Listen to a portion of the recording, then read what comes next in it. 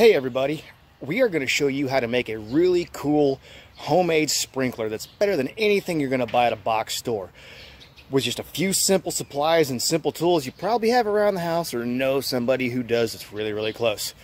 Stick around, we'll show you how to do it. First thing you're going to need is a 10-foot piece of 3/4 inch PVC cut into 4 equal pieces. 3 3/4 inch PVC caps. They're the glue-on type, don't forget that. A 3/4 inch PVC glue to female hose connection. These are a little bit tricky to find. You might have to ask for some help. A 3/4 inch PVC cross. Pair of 1/16 inch drill bits. A tape measure, glue and primer, and a writing utensil. So I'm going to figure everybody's going to have things like the drills and tape measures and writing utensils around the house. The glue and the primer, hopefully you've got that left over from something, or again, find your local handyman. I bet he has something just hanging around just to help you out. Buy him a couple of beers or something. It'll be really cool. We're going to put this thing together. Watch this. We are actually going to start on all the easiest stuff first. I always wear gloves because you get this on your fingers, it doesn't want to come off.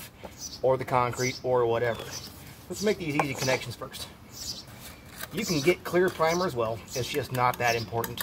It's a sprinkler.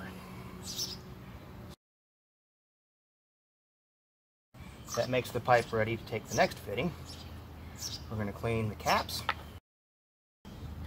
And then our 3/4 inch hose connector. We'll clean that. And while we're at it, we're going to go ahead and prep the cross. When you get to the glue, put an ample amount inside the fitting and just get around the edge of the pipe on the out.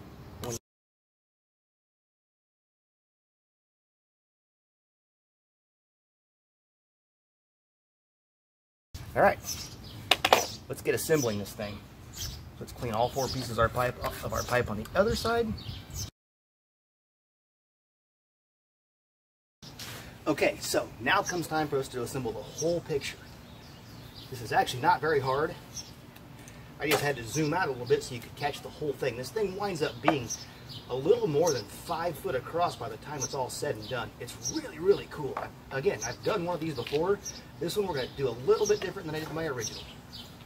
Again, hold it and count to 10.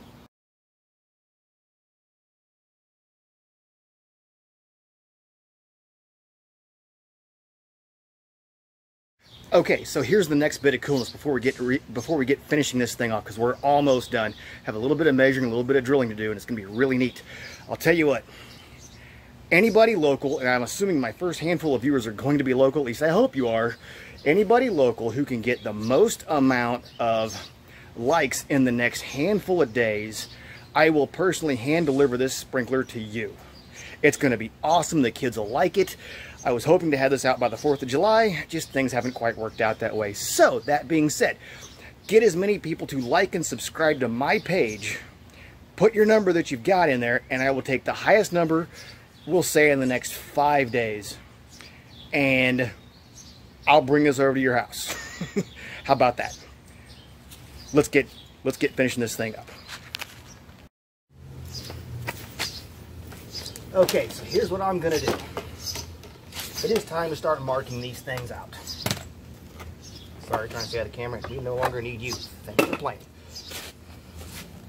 I want to drill 4 equal holes along the edge of this.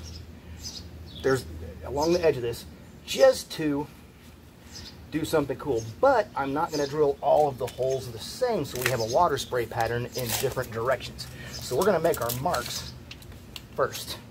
What I did, got 28. We want to divide that by 5 in order to get a fairly even amount of holes. 30 by 6 would put them, 30 by 5 would put them at 6 inches apiece, which is actually quite perfect for this. We're a little smaller than that. We're at 28 1/4 end to end. We're actually going to drill the fittings out as well. I'm going to do something extra cool with those.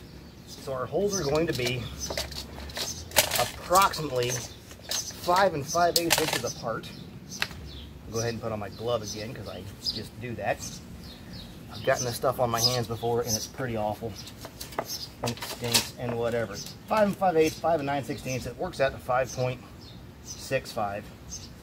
So we'll go and close counts on this because it's a sprinkler.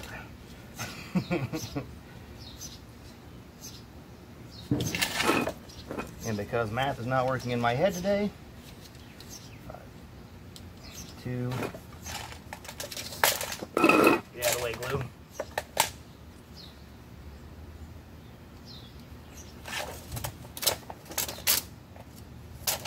Yeah.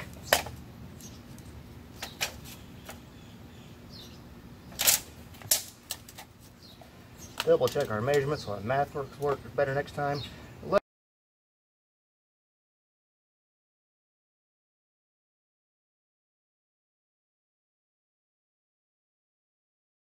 Okay, now we open up the drill bits. It is time.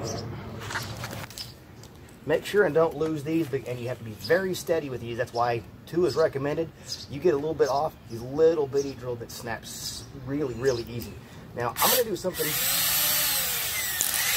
hard to talk around you drill. I'm going to do something a little bit different on this, and I'm not drilling everything exactly the same. I'm going to drill them just a touch different. You'll see why at the end result. You drill a hole straight in, water shoots straight up. You drill the hole at an angle, water shoots out at an angle. You shoot it in like this, it shoots out that way. So I've got a plan. It's going to look like a really cool fountain. We'll get moving on this.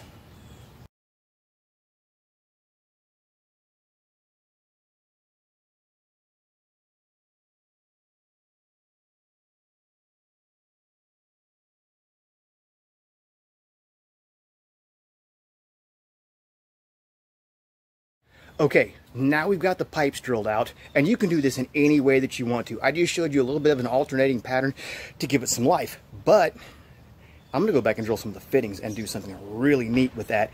I think you're gonna like it. Just make sure on the fitting that connects to the hose, you don't drill out where the hose threads go. It won't do anything. Let's get going on that. Okay, so I'm gonna bring it just a tick closer. You can see this. I'm going to take this cross fitting, find the center, and drill that bad boy all the way through. Let's clean it out a little bit. You may have to drill some of these holes a couple of times just to make sure you got all the junk out of it, but then we're going to come in here and we're going to shoot 4 holes in at approximately a 45-degree angle.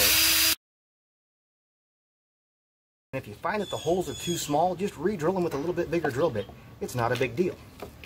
We're going to do something really cool on these ends. We're going to take this and make them squirt out a little bit. But I'm also going to drill a couple on the sides.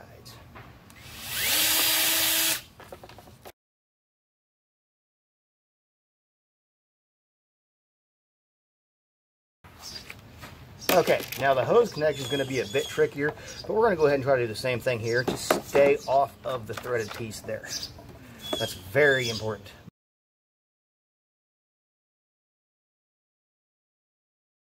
It also helps if you need glasses to wear glasses. I'm in denial that I need them, so I don't wear them. Check that out. We are done with the sprinkler. We're going to go give it a test run.